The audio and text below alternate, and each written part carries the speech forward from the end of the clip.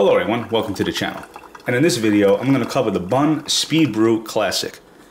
And while this coffee maker is pretty straightforward and easy to use, there are a couple of important points I want to bring up.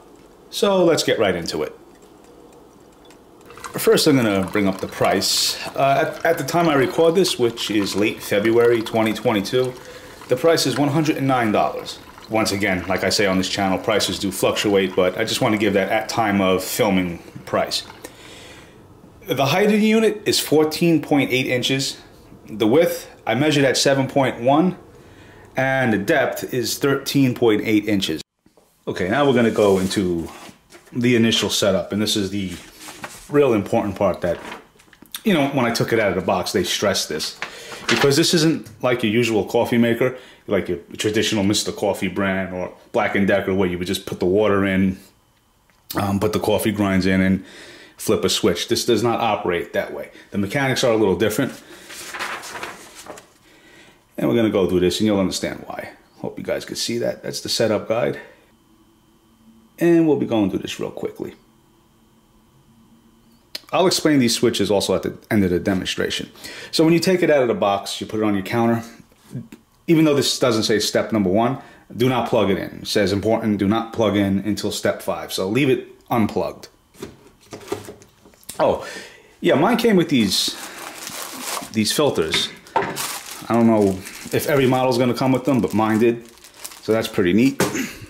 You're going to be using basket style filters for this, by the way.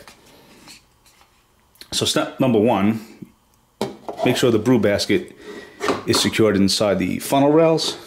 Step number 2, fill carafe with water and pour into the coffee maker. And this is where you will be pouring the water. It's not going to make sense now, but that little plunger mechanism, that's your on-off switch. But that will make sense in just a second.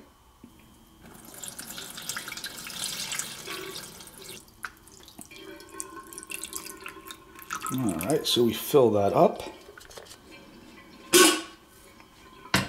And step number 3, place carafe on the funnel, close lid, wait 4 minutes while internal tank fills. I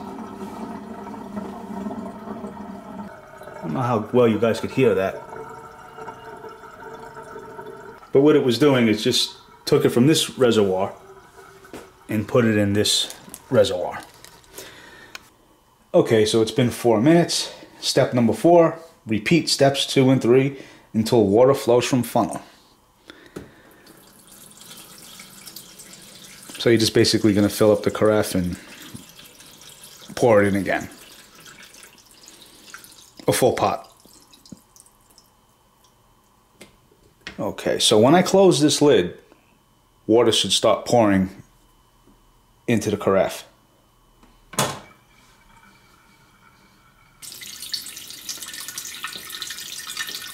It took about 30 seconds to do so, and by the way, this is cold water.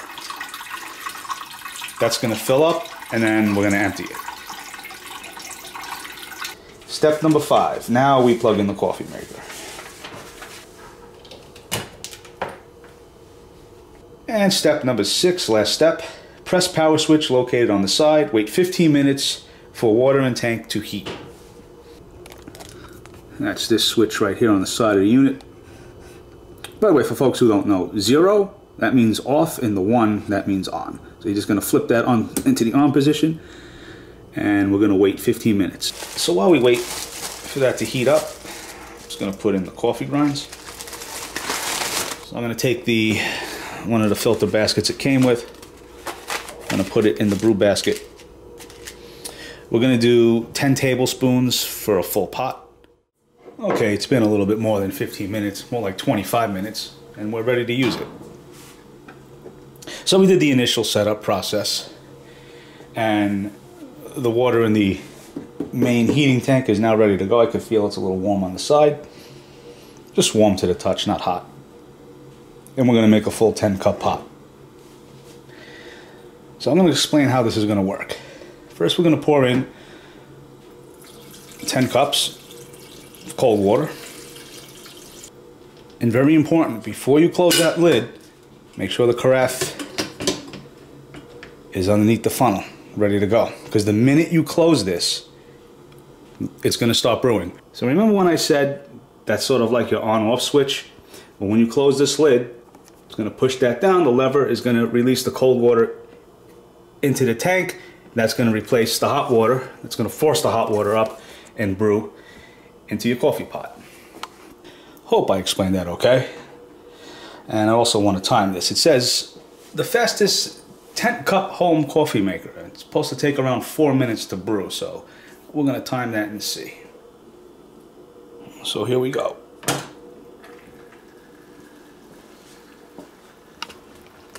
And just like that, it comes out. The minute you close that lid.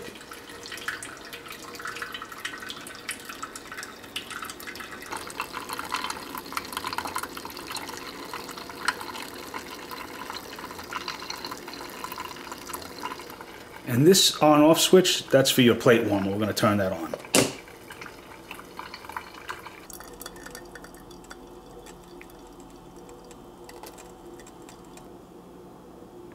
So it's just about done.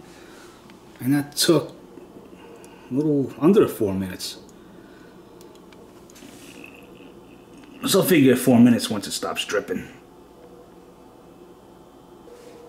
I'm going to also do a temperature check. That's pretty much how you use the unit, guys. I hope this was helpful. If you just want to hang around for a temperature and a strength check, well, I'll appreciate that.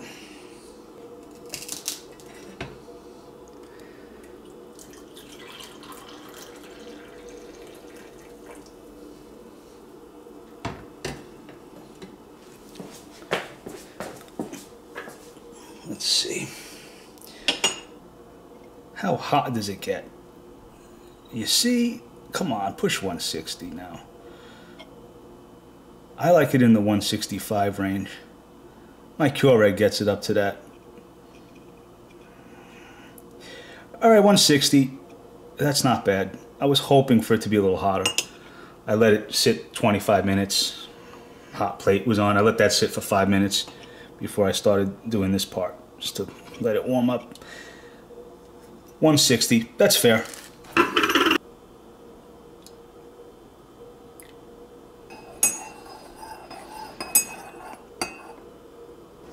As many of you know, if you follow this channel, I always put the milk in just to give you guys an idea of strength, since you cannot taste it or smell it. I try to be the judge of that for everyone. Let's see.